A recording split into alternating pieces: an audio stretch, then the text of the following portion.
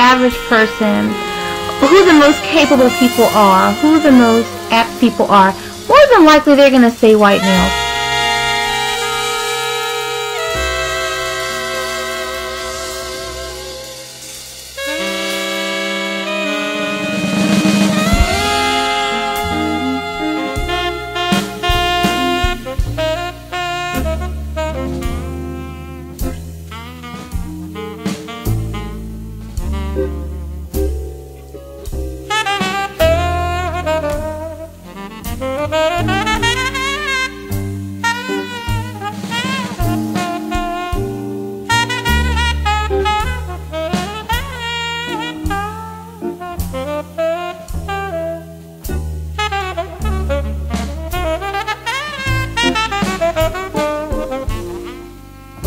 Many black people are disenchanted with how things are in the black community.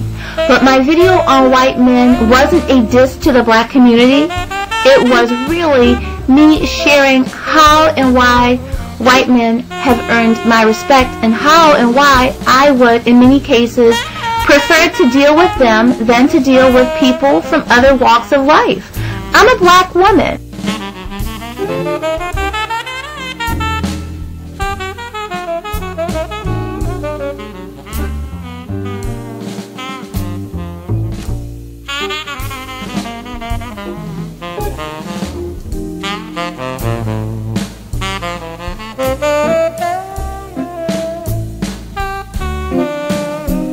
It's not politically correct to speak well of white men. And I'm not talking about YouTube. I'm talking about reality. In the real world, it is not politically correct to say anything nice about white men. It's really not PC to say anything nice about black women either.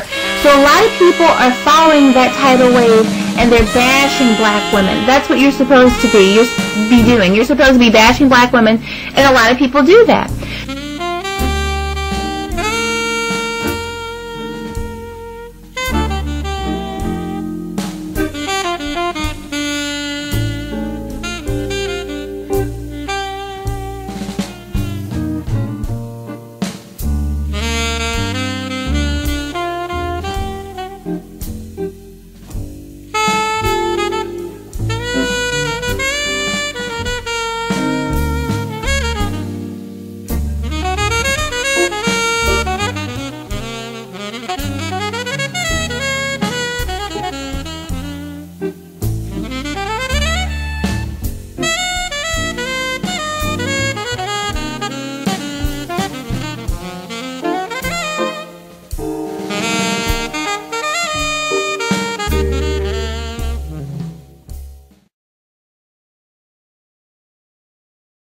For the last 30 years or so, black women have used every platform and every opportunity to bash black men.